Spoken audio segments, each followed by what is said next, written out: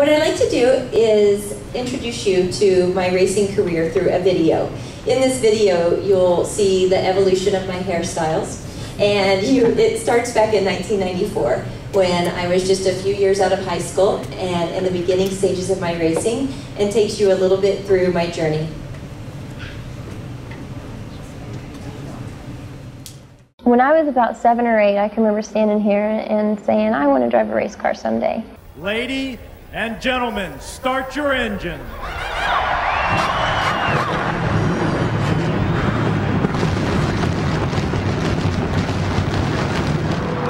I don't know if it's the freedom. You can, just put the hammer down and go as fast as you can go. Just like an adrenaline rush. It just gives you that feeling that one of the best things that could happen to you. Like many kids, Jennifer Cobb wanted to be like her dad. She wanted to race cars and win trophies like he has for 19 years. I mean, everybody says they want to do something, but racing is such a sacrifice. I mean, you've got to sacrifice everything else to do your racing. But Jennifer Cobb wasn't going to let the sacrifice, nor the fact that she was a woman in a male-dominated sport, defeat her. Right now I'm a local race car driver, but everybody has to start somewhere, and I would like to go straight to the top. And with determination like Jennifer's, the top may be exactly where she's headed. You ready? I'm ready.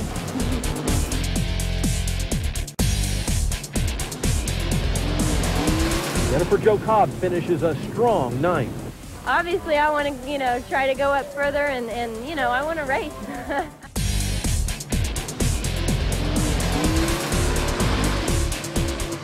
We set a goal out to finish at least in the top 10, so goal accomplished, that always feels good. And of course with the rain you always wonder, could we have been top 5 maybe, as we were improving a little bit. But real happy to bring the Nick and Willie's Take and Bake Pizza Chevrolet home in 9th.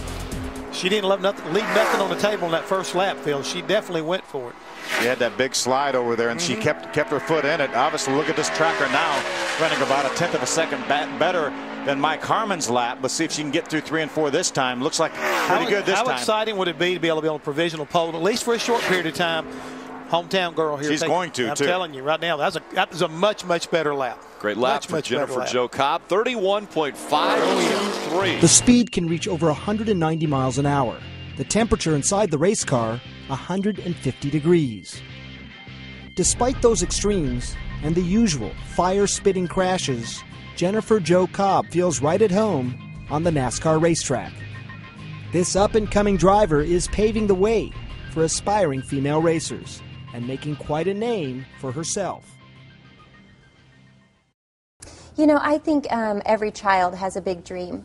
And at 3 years old, my mom put me into dance classes, and at 3 years old, my dad started driving race cars. And, dance was wonderful, served a great purpose for my life, but I'm not going to grow up and be a ballerina. I feel like God planted a seed in my heart.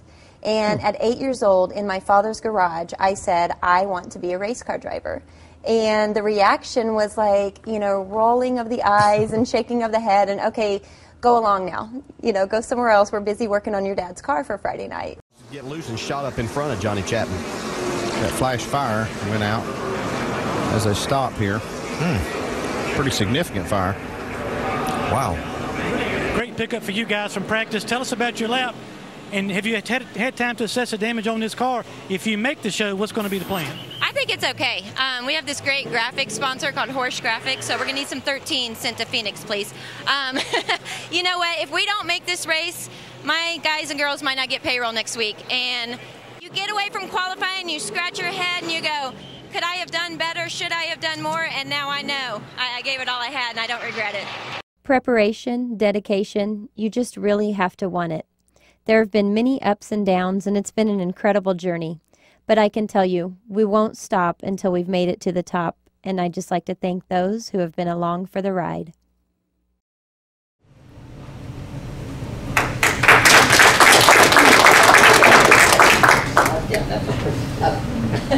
Always up, right? Well, thank you very much. It means a lot to me that you would come out and spend your evening with us here at the U.S. Embassy. And it's obviously a really big journey for me to be here in Moscow, and quite a pleasurable one.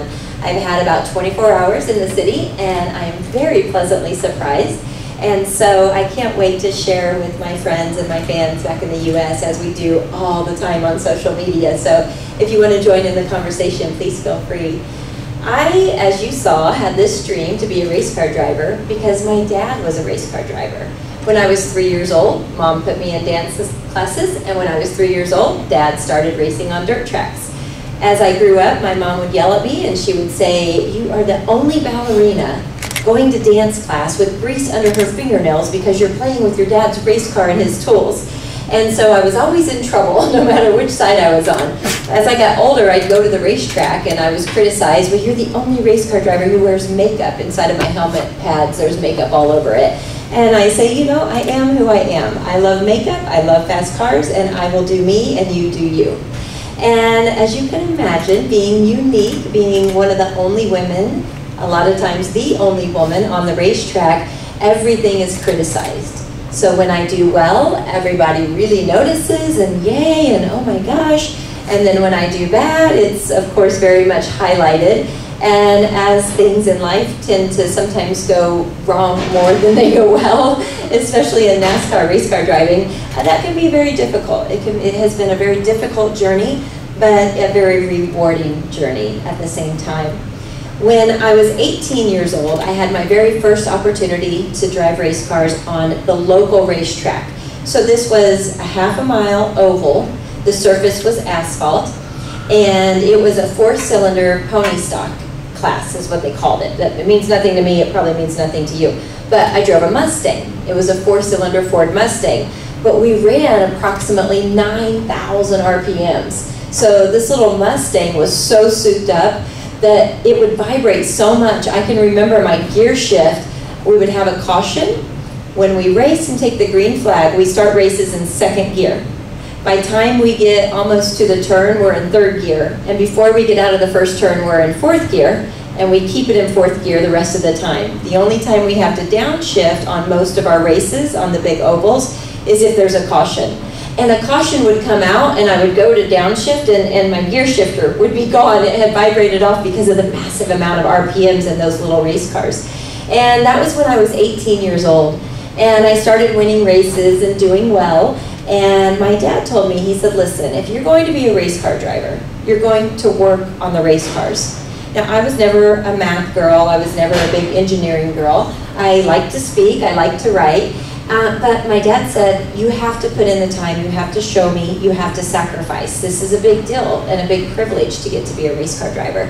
So for the first 10 years of my racing career, at the time it was not a career, it was just a hobby, but for those first 10 years, I worked harder probably than I work now because I was going to college, I was working a full-time job, and then I was working on the race car until midnight or 1 a.m. or sometimes we would get no sleep at all just to make it to the local racetrack, no fame, no glory, no money, on Friday and Saturday nights. And that was the first 10 years of my adulthood.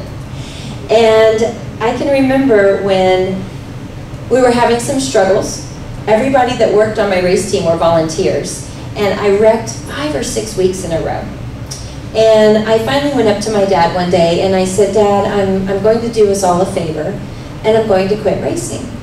And I thought my dad was going to be so relieved because my parents didn't have a lot of money. My dad owned a small little 2-garage auto mechanic repair shop. And my mom worked on a factory assembly line. And my parents had to make great sacrifices for me to race, and I still didn't have all of the money that a lot of my competitors race. Most race car drivers are rich. Most race car drivers that I compete against now, they come from a family who has a lot of money. So I was very different. I never had a lot of money, but I had a really excellent father who was a race car driver who could teach me things. And so I said, "Dad, I'm going to quit. I'm going to do us all a favor." And he looked at me, and he actually looked very angry with me, and I was a little bit scared for the moment. Had a lot of respect for my parents, and so they could scare me. And he said, "You are not quitting." He said, "You don't quit because it's hard. You don't quit because times are tough. You don't quit when things are difficult." He said, "We're going to keep rebuilding this race car no matter how many times you wreck it, because the wrecks really weren't my fault. I'm not just saying that. I think he would have told me, yes, kid, you can't drive. Maybe it's time to quit. The stupid things were happening. And these stupid things were like somebody over-tightened the hose clamp on the radiator hose, and it wore a hole in it, and it sprayed water all over my front tires, and I had no control, and I hit the wall. Another car, we were going 3 wide into the corner, and so that means there was somebody over here, and there was somebody over here, and I was in the middle, and there's only room for 2 cars. So I was in the middle, so I was fine. Well, the guy on the outside was never going to back down for a girl. So, of course, all 3 of us crashed and we hit the wall. There's all of these different things that were happening, and I'm like, Dad, we can't keep doing this. I know you and Mom don't have the money to rebuild these race cars, so I'm gonna quit. And he taught me the #1 lesson that I've ever learned in life, and he said, you don't quit because it's hard.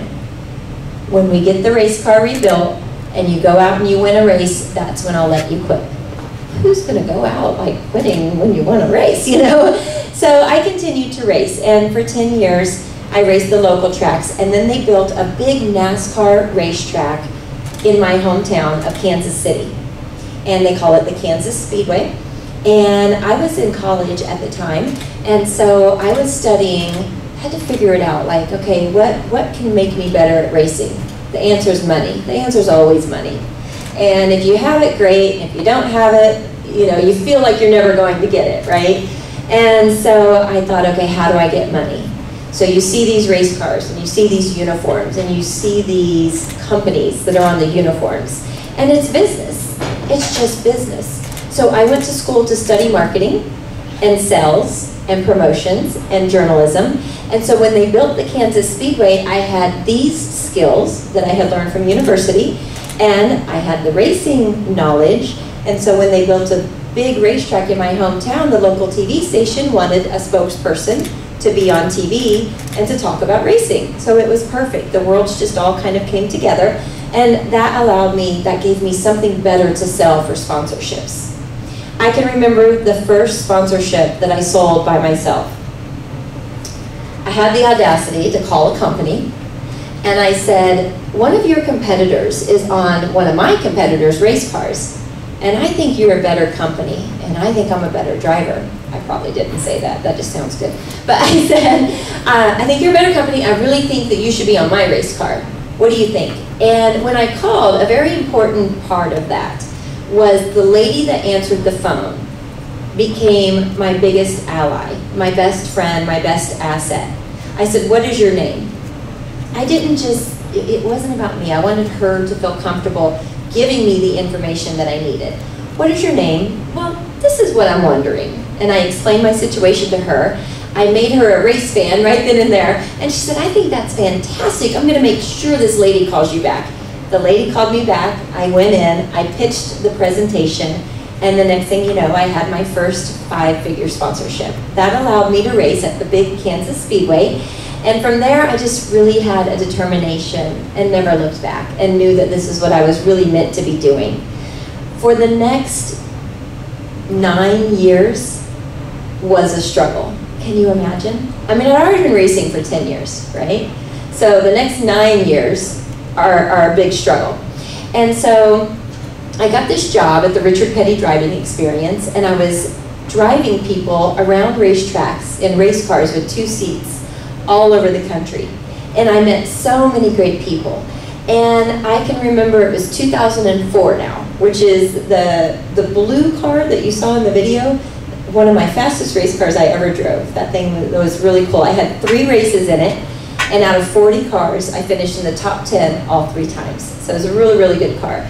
And I remember right before I had the opportunity to race that car, I was working at the Richard Petty Driving Experience, and I remember one day I was getting opportunities to race maybe 1 time a year because I gave up racing locally just to race nationally in the big leagues of NASCAR. And I was walking back to my car. At the end of the day, we had to get down on our hands and knees and take these little brushes and scrub the bugs off of the front of the cars. Like the drivers, we cleaned our own cars. And it was a really hot, dirty job. I lost a lot of weight because I sweated it off working 12-hour days. And I was down in the dumps, and I had my head down, and a guy that I worked with that had been a big NASCAR driver, and he'd retired, and he came up to me and he said, "What's wrong?" And I said, "I think it's time for me to quit racing." I said, I think I need to do something else. And he said, "Well, why do you say that?" And I said, "Well," I said, "there's just nothing happening. There's no opportunities. What am I doing with my life? What am I going to do?" He goes, "It's not time to quit yet." This was the second time that I seriously considered quitting.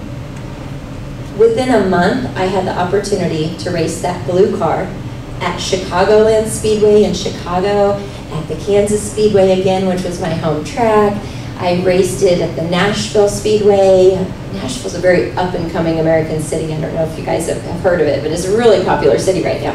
So I was racing at these 3 huge racetracks, and by the end of that year was when you saw the very beginning of the video where it says, "Lady and gentlemen, start your engines." That day, I was in my first big league NASCAR race. The same year that I said, "I think it's time for me to quit." And so that day, the emotions that overcome you the first time you're on these big tracks, the first time I was at Talladega, you have to have such a mental focus when you race. And you're sitting there next to somebody famous. I run races next to some of the biggest names in NASCAR. And which they come down to my level to race. So, but you run races with these big guys, and you're like, "Oh my gosh, I can't believe Kyle Busch is right beside me. He's like one of the world's greatest race car drivers, and here I am at Talladega." And you just have to pull it together and focus. And one thing that my dad taught me at a very early age when I was racing local, he said, "Jennifer, your mind will start wandering all over the place." Have you heard of ADD, the attention deficit disorder? A lot of race car drivers have ADD. And he said, your mind is going to wander all over the place. You'll start just thinking about this or that, believe it or not. And he said, you have to find a way to stay focused. There's times today when I get nervous, and sometimes my car, my truck isn't running right, or they've made a big change. They've taken a big swing at the setup. There are hundreds of thousands of combinations of changes that we can change on these race cars from a technical perspective. Every corner, you can put a different spring in. When you settle on that one spring on the suspension, you can actually put what we call spring rubbers into one of the coils, or 2 spring rubbers. The shocks have about 10 different adjustments that you can make on the shocks. I was practicing in Charlotte last Friday night, and I said, when I go into the corner, the car is good, but it just wants to start pushing. Have you ever took a corner too fast and your car drifts out? We call that pushing, or in Europe, they call it understeer. And so you're turning, but your car doesn't want to turn. It's tight. My crew chief took just a pound of air out of the right front tire, and it made such a big change. So when your crew works on your car, because it's not very good, and you have to go out there and maybe make 1 lap as fast as you could go in qualifying, you get very nervous. And we were talking earlier, with some of the younger students, and like, what are you thinking about? What do you do? What emotions do you feel? What do you do when you get nervous? And there's 2 things. Number one, when I'm on track and I find I need to focus, I remember something that my dad told me long ago, which is smooth is fast. So as a race car driver, to be very smooth on the wheel. So when I go into the corners and I really have to go really fast and not lift out of the throttle and turn left and not use the brakes, I think, okay, fast and smooth, fast and smooth. And just saying that over and over just keeps me in my zone. It keeps me focused. And 9 times out of 10, it works out really, really well. Every once in a while, what's going to happen is going to happen. But when I get nervous, I just think to myself, I am exactly where I am supposed to be right now. I love that saying.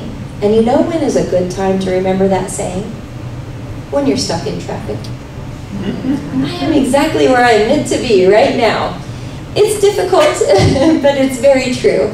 Because have you ever had something happen in life that you felt like was from God, or from the earth, from the universe, that like there's no way, like really, that's such a coincidence? And so I always tell myself, the next person I meet is coincidentally going to be sitting next to me on an airplane, and that's going to be my next big sponsor or investor into my race team. You're exactly where you're meant to be right now. And it's very difficult whenever you are maybe, you think you're supposed to be somewhere else or you're supposed to be getting there faster, but I got that saying from a woman who loaned me her car to run to the grocery store real quick while we were out of town racing, and she had it taped on a Post-it note in her mirror. And so I think that to keep yourself grounded, because life is constantly trying to throw you reasons to veer off course. And so you have to just learn how to bring yourself back in and to keep yourself focused. So I didn't quit in 2004. But after that, not much was happening. Again, I wasn't getting a lot of opportunities. I had done some really cool things again. I had a big sponsor and I flew to New York City and I had this photo shoot with a world-renowned photographer. His name is Nigel Barker. And he was just this big deal photo shoot. And then within 2 months, the whole business deal fell apart. They had paid for everything. Very few people have seen those photos. And the whole thing fell apart. And all of a sudden, I had no opportunities again. So what do? It's probably not meant to be. Do you ever tell yourself that? Something bad happens to you or something you wanted goes away. And you say, oh, I guess it wasn't meant to be. Just wasn't meant to be. So I was really struggling with that because my passion was to be a race car driver. And I remember going to a counselor. For the first time in my life, other than school, I sought out a counselor. And I said, well, I said that if I hadn't made it big, by the time I was 35 years old, I'm going to quit racing. And he said, okay, you said that or you can't race, after 35. I said, no, that's the deal I made with myself. If I haven't made it professionally, full-time in NASCAR, by the time I'm 35 years old, I'm going to quit. It's time to find something else to do. He said, well, how old are you now? And I said, 33. And he was like, so why are you here? You still have 2 years. And it just had such an aha moment when he said that. Like, I'm going to spend my next 2 years worrying about the fact that I have to quit pursuing my passion because dummy me came up with that brilliant idea, right? So 35 came and went. Still wasn't happening. I was still working for the Richard Petty driving experience. I was still, like an amusement park, giving people rides around racetracks. And when I turned 37 years old, I had the opportunity to start racing full-time. And I never dreamed that I would be a team owner, but I became a NASCAR team owner. I own the team that I race for. Thank you. So imagine, again, a third opportunity to quit. 3 big times that I told myself in life that I was going to quit. But after every single time that I pushed through that difficult moment, that's when something big happened. I used to joke, I'm just going to say I'm going to quit, so God will put something really big in my lap right now. Hey, let's quit, walk away. But I don't do that anymore. I try to remember those lessons. And when I'm going through something difficult, as I feel like I usually am, it's very hard to be a team owner without money. It's very hard to go to the racetrack. So I'll give you a little bit of the numbers, okay? 4 tires. So 1 set of tire for my race car, I should say race truck, but I'm not sure. I think that you would get a different vision over here when I say truck. So my race car, 4 tires cost $2,500. NASCAR allows us 6 sets of tires per race. Do I have any students that want to do 2,500 times 6? Is that about $12,000 or more? Okay, you guys are making me do the math. 10,000 is 4 sets. $15,000 on tires that are going to last for maybe 40 or 50 laps, right? So I can't afford that. I can't do that. That's not how I get to race. I buy 1 set of tires, and then all the other big teams that have the money for tires, when they're finished with their tires, I and my little tire guy, we're running around. Hey, what are you going to do with those tires? How many laps are on them? 40 laps? Okay, hold on. Those are almost dangerous. I'll be back. Hey, what are you going to do with those tires? How many laps are 20? 20 laps? I can get 20 more laps out of these. Hold on, I'll be right back. My husband works for a team. Baby, what you got? He sees us coming. I got a set of 10-lap tires. And so my tire guy and I were like, all right, we'll take those 10-lappers, we'll take those 20-lappers. And somebody says, you know, if we're lucky, I've got 5 laps on my tires, I'll sell them to you for $200. Perfect. This is every single week. This is how I have to go racing. It would be so much easier if I just had the money to flop down the credit card and say, put $15,000 of tires on my tab, please. But I can't do that. And so what that means, that's just one of the many, many areas that we are at a fraction of the money of some of our competitors. And so sometimes we beat those guys.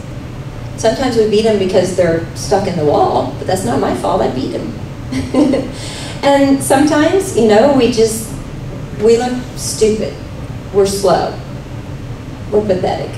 Last week was terrible. Past 2 weeks have been really, really bad. I thought, how am I going to go be a motivational speaker when I need some motivation right now? Because times have been really rough. But I'm telling you, to get out and to talk about it, and to remind myself, and to see that video, and to just see what this, you know, career has gone through and what we have come through. And so I really believe that there's a purpose in everything. And I believe, I used to say, and I don't want to come across like the wrong way, and I don't want to say that like I'm going to struggle forever, but I think that God gave me the desire and the ability to stand in front of groups of people and speak. And so I think that He also gave me this ability to overcome adversity, and those go hand in hand. You overcome the adversity, you go out, you talk about it, and you teach people that it can be done. And so you may not, you know, you may look and say, oh, I want to be a race car driver. Well, when you have $15,000 a race to spend on tires, then you can go race in NASCAR. Or, you know what, you can take the used tires and you can go out there and you can do the best you can. Attention embassy, attention on compound. The time is now 1900. All personnel planning to stay after hours must contact post 1 at extension 6666. I say again, all personnel planning to stay after hours must contact post 1 at extension 6666. Thank you. We're staying a little bit longer. I think we have to be out of here by 8, right? So I really believe that as you journey, you wouldn't be here tonight if you weren't a dreamer, or maybe a race fan. But you wouldn't be here tonight if you didn't want to get out and maybe try to take some motivation from somebody. So I really hope that I can provide that. And I'm telling you, like I tell all of the students that I speak to, I hope no matter your age, makes me very angry when people think that because you're a certain age that it's coming to a close or it's too late. There's a saying, it's never too late to be who you were meant to be. It's never too late. Age is not an excuse. But I hope that you know and learn how to fail forward. This is a good business saying that we have in the States. It's all over the business magazines. All these business leaders use it. Somebody should probably get credit for making the term up. But failure is part of life. Do you agree? It's part of life. The question is, what are you going to do with the failure? I would just like to give you 2 more examples of how I failed brilliantly forward. One is, just a couple years ago, I was at the Miami Speedway, and I have I own about 7 race trucks, but 2 of them compete at the same time. Both of my trucks had blown engines in them. Literally at the start of the race, both trucks were being pushed by tow trucks back to the garage area and didn't make one lap in the race. It was really, really pathetic, right? I better tell you about some of the good times too. We'll get back to that. But both of the trucks, okay, so I get out and I'm like, it's the last race of the season. It's been a long year. I'm like scratching my head and I'm looking and I'm like, is there any oil under here? Get back up. And there's this couple standing in front of me and I'm like, oh, hi, well, you know, how you doing? What do you need? Can I help you? And this guy starts talking to me with this thick German accent. And he says, well, hello, you know, I'm a NASCAR Euro Series team owner. And I was like, Europe? Oh, I would love to race in Europe. That sounds so cool. And he says, yeah. He goes, well, let's talk about it. Well, no team owner wants you to race without you bringing them a bunch of money. That's why I'm a team owner. People can bring me money to race my race cars, but it helps the team get stronger. So I took his card and he emailed me and he's like, hey, I thought we were going to talk about racing in Europe. And I'm like, yeah, you know, yes, sir, it's very nice to meet you, thank you. And then a couple months later, like, hey, you haven't gotten back to me, like, do you want to race in Europe or not? And I said, listen, any amount of money that I have, I really have to put in my team, blah, blah, blah. Long story short, I'm racing in Valencia, Spain. The first time I'd ever been to Spain. My husband's from Mexico City. It's the first time he had ever been to Europe. And next thing you know, I'm racing in the NASCAR Euro Series. If I hadn't blown those engines, I'd be out there on the racetrack running around in circles like I do every single week, but instead I had this opportunity to do this dream bigger than NASCAR in the United States. You don't know how many people in the United States think it's so cool that I was racing in Europe. And then that has just grown to more and more opportunities. Sometimes, you know, things happen. I would like to say that I'm here because of some sort of adversity, and maybe I am.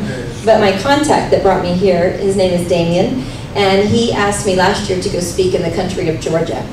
And so now, aside from being an international race car driver, to be an international public speaker is just beyond anything that I could ever dream. And I just want you to think back to all the times that I could have, maybe should have, or would have quit. But something kept me going.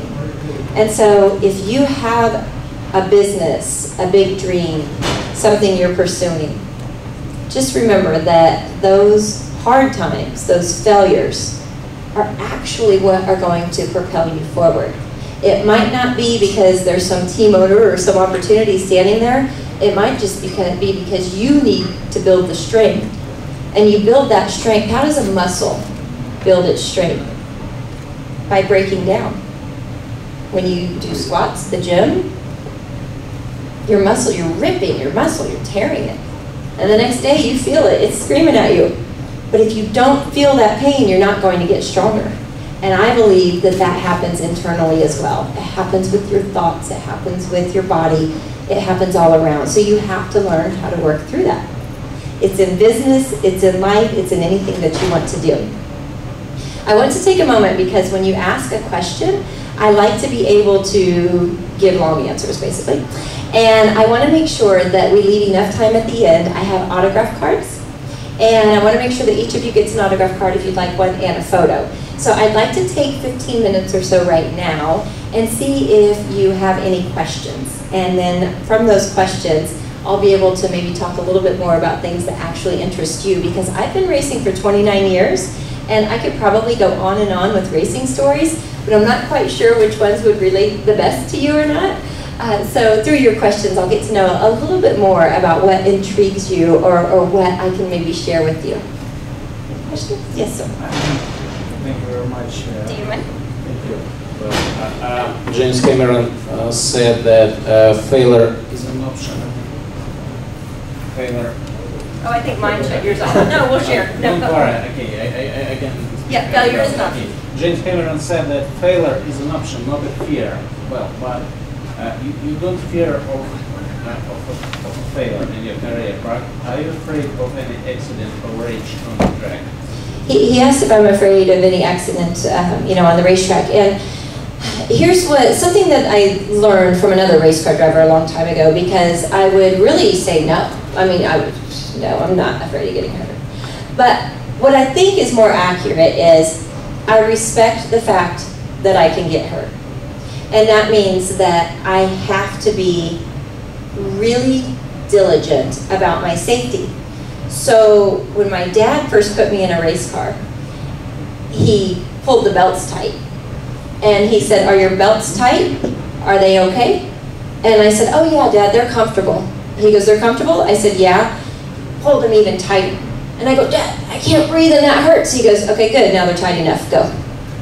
And so you have to be diligent about that. When a big famous race car driver, his name's Dale Earnhardt, he passed away. After he died, we started to have to use these, we call them Hans device, and it's like a horseshoe goes around your neck, and it tethers to your helmet, so that if you get in a wreck, it keeps you from stretching. I mean, you hit the wall head on at 200 miles an hour, bad things are going to happen. And so through those accidents, through those really tragedies, we've learned how to make things safer.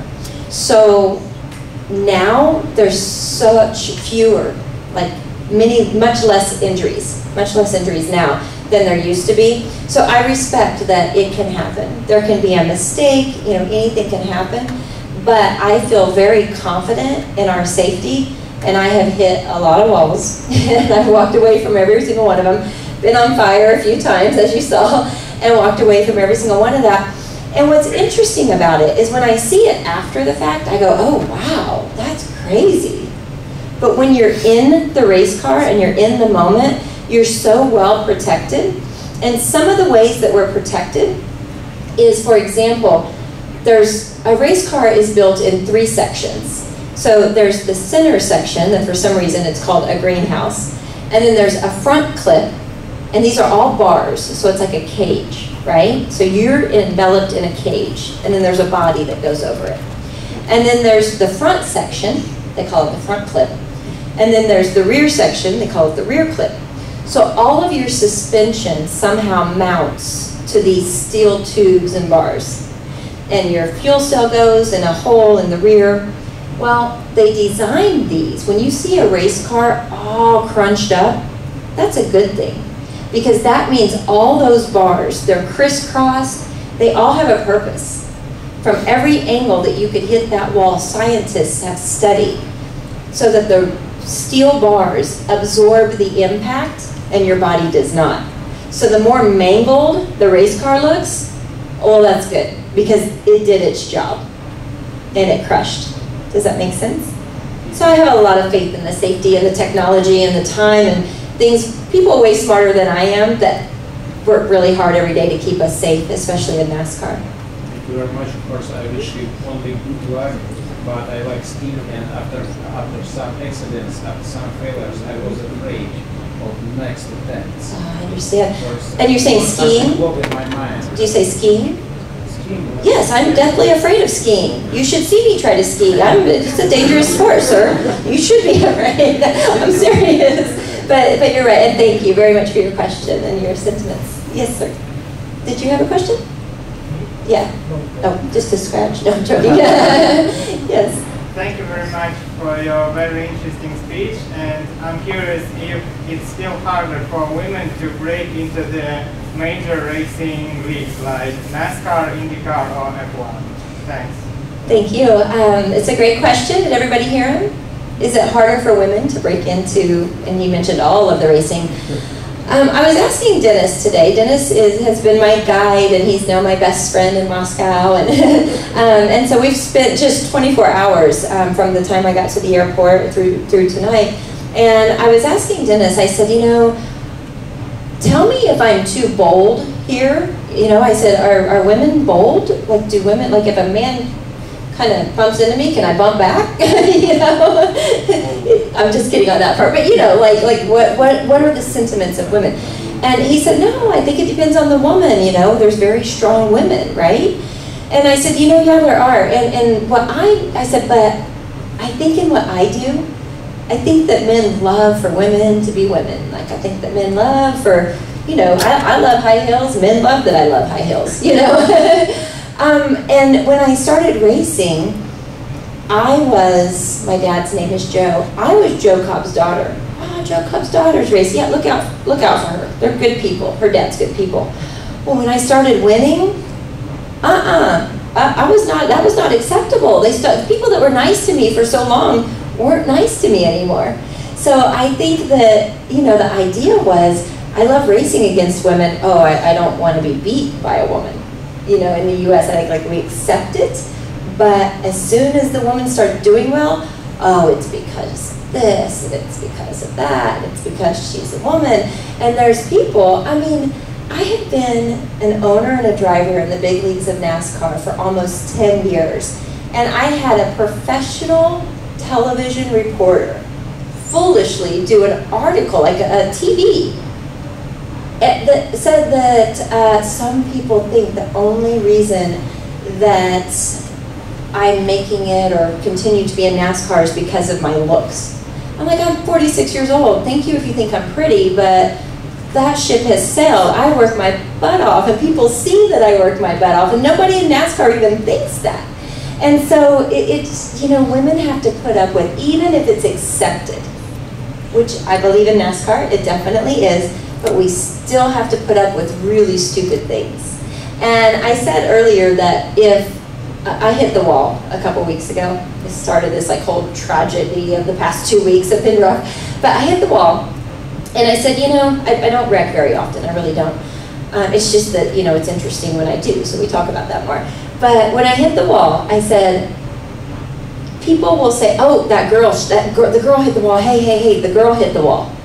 But if anybody else on the racetrack hits the, man, that driver hit that wall, right? And I mean, I don't blame, we're different still, you know. And the best advice I ever got was from a fellow racer, his name was Andy Hillenberg, and we were sitting in the garage area at the Kansas Speedway on a tire, just a real casual conversation. And I forget a lot of things. I say it's either the walls that I hit or the wine, I don't know, but I forget a lot of stuff. But my best friend here is the only one that got my joke. but he said to me, he said, Jennifer, he said, I'm going to tell you something. He said, you're going to get a lot of attention being a woman in this sport. And a lot of good things, and a lot of, you know, maybe some sponsors, maybe some media, you know, you're really going to get noticed in a good way in the sport. And he said, and you're going to have a really hard time. He said, you know, they're going to talk about you, you're going to get down, you know, sometimes it's just a lonely feeling. Like nobody understands what I'm going through. I'm so different, you know, I can't tell these guys about, you know, some of the feelings that I have because we think differently. He said, so you're going to have some really bad things happen and some really good things happen. And he said, what you should do is consider it a wash. So when the good things happen, just take it and carry on and you know, kind of ignore it, do what you can with it, but don't count on it. And when the really bad things happen, same thing, just throw it out. Just consider it a wash. And that was really kind of the best advice that I had ever gotten. When bad things happen, I remember that also sometimes good things happen because of it. I believe in the NASCAR Euro Series, the women that race in that series are amazing women, and I see them just very well respected. I don't have a personal experience with, say, Formula One, but I have definitely heard things, and it's not really open to women. Like, you know, this is a problem, it seems like. And the University of Michigan asked me to participate in a study a couple of years ago because it was proving wrong a myth that somebody in Europe said that women physically couldn't be race car drivers. Just physically couldn't do it. I don't, you know, strength, temperature, and we all participated in this study. We had to swallow a pill that measured things on our inside, kind of weird, and wore heart rate monitors, and you can see the study. I posted it on my Facebook page, on the Jennifer Jo Cobb Racing Facebook page a few weeks ago, and you know, just proved it wrong. And so I'm really proud to be part of motorsports in an era where we're still showing people, and you know, maybe we're winning, maybe we're losing. There were 3 girls in my race last Friday. None of us did very well, and I'm like, oh gosh, I hate that. You know, I'd rather see one of the other girls do really well. But there was probably 5 guys that didn't have a good weekend either, right? And so I think that we just really have to stop thinking in those terms. But even I do it. It's difficult, okay? We're born a certain way, we're taught a certain way. But I think that at the end of the day, if we could just respect one another, and hey, if you can do it, do it. My dad always told me that race car doesn't know whether you're a boy or a girl. It doesn't know, and that's what matters. But it can't know. Who? The race car driver, or the race car itself can't know. Nope. Any questions, otherwise? Yes, sir. Jennifer, thank you for sharing your wonderful experience with us, and I'd like to ask you, what are your main goals for the near future, maybe to accomplish maybe some trophies, the development of business, or something else? Please share with us. Thank you. Thank you. What are my main goals in the near future? So they just did a big article on NASCAR.com on the internet of the fact that I was coming to Russia to speak. And what I really said there is, as a team owner, I want to continue to grow my team. I want to continue to make it better. Maybe I can start buying 2 sets of new tires in the near future. So I would love to grow my team into 2 trucks at the same time on the track that are well funded. I think that would just be an awesome experience to be able to have the right equipment to be able to win a race. I do still dream about winning a race. One of the articles that I read recently, just today as a matter of fact, it said that I was content. And I didn't really like that word. I'm sure I said it. Like I'm content doing what I do. I love my life. I love my job. I love what I do. But I want to do better.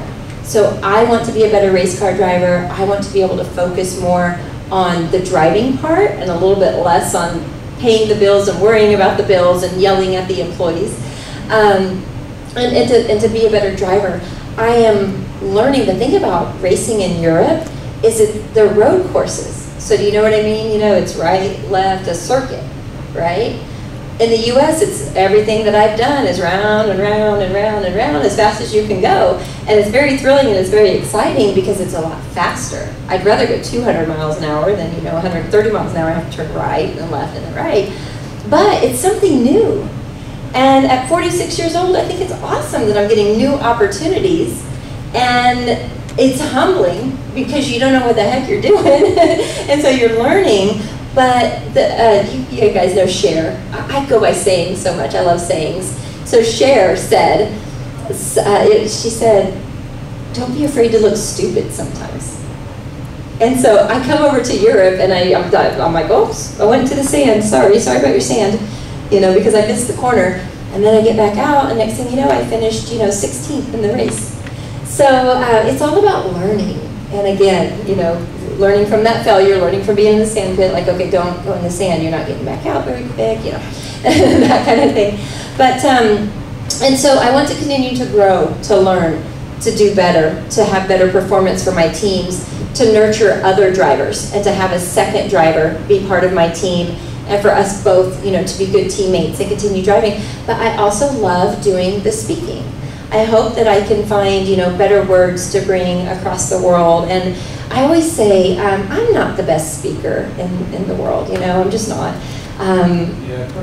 Oh, you're so nice. But I refuse to study. I refuse to be structured. I just kind of like to talk and feel what you're feeling and talk about what I think you want to talk about. I don't have this okay, number 1, this is what you're going to do for success. I love those guys. I love watching those speeches. But I just don't have that. And so when I get here, I prepared nothing. I'm like, okay, Dennis, tell me about my audience. Tell me what they're thinking. Tell me what their biggest challenges are. And one of the things that we talk about, especially when I come to this area and to Georgia, is, are you too content? Are you content? We should have used our interpreter. But are you too comfortable in your life? Are you just making enough money? And to me, life is not about money. I live a lifestyle as if I'm rich. I'm flying all over the world. I don't make a lot of money. I still struggle to pay my bills sometimes. Every once in a while, I avoid that phone number that is a bill collector. Every once in a while, things happen. But I'm living the life of my dreams. If I had a sponsor, they didn't sponsor me, but they were like, if you ever stop racing, will you please come work for us? Because we think you would do a great job and we'll pay you a lot of money. And every once in a while, I'm like, so this week was hard.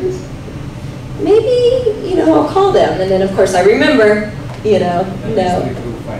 Yes, we'll just keep digging. So more speaking, I hope. More racing. New things. Let's learn something new and continue to be challenged and not become content, not become complacent or comfortable. Yes, sir. What do you think about the future of electric cars in the sport? Oh, it's interesting. He said, what do you think about the future of electric cars in our sport?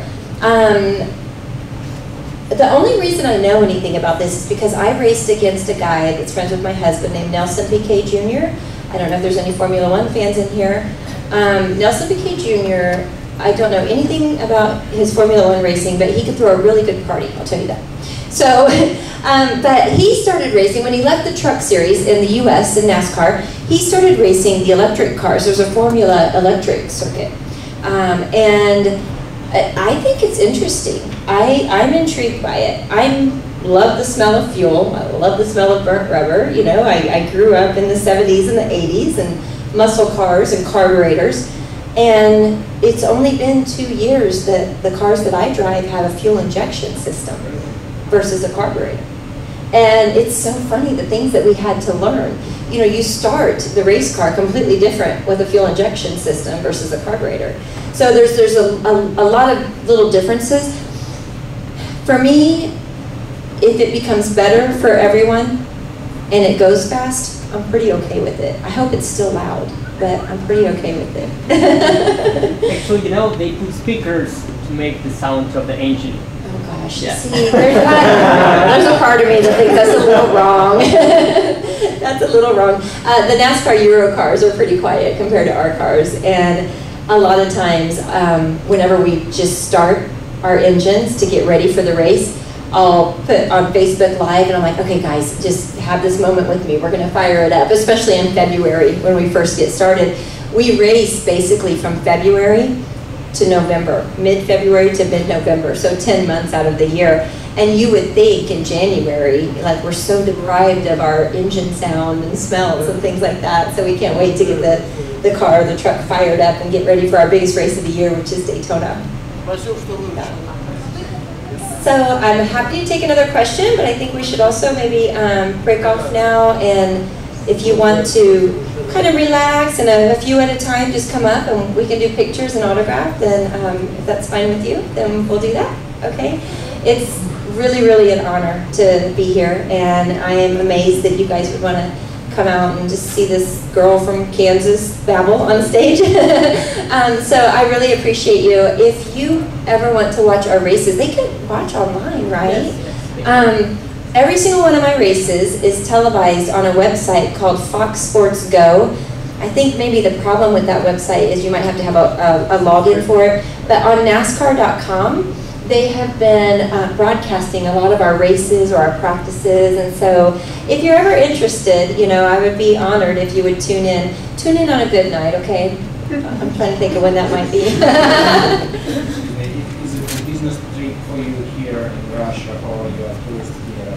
So it's a business trip or tourist. So I would say technically, if you work for the guy that stamps my passport, I'm a tourist. But this is, you know, I am solely here to speak to groups like you in Moscow, in Rostov-on-Don, in Nizhny Novgorod, in Chelyabinsk. Did I say that? Yes. Okay. I think that it's very proper anywhere I go. I appreciate the world speaking English. I really do. And I think that we can become so self-centered. I'm trying to learn Spanish because my husband and his family are from Mexico City. Most of his family still lives there. And I do think that when you learn that second language, the third one becomes just a little bit easier and so on. But I think that it's very important, wherever you go, that you should at least know how to say hello and thank you. And so what I say to you is spasibo.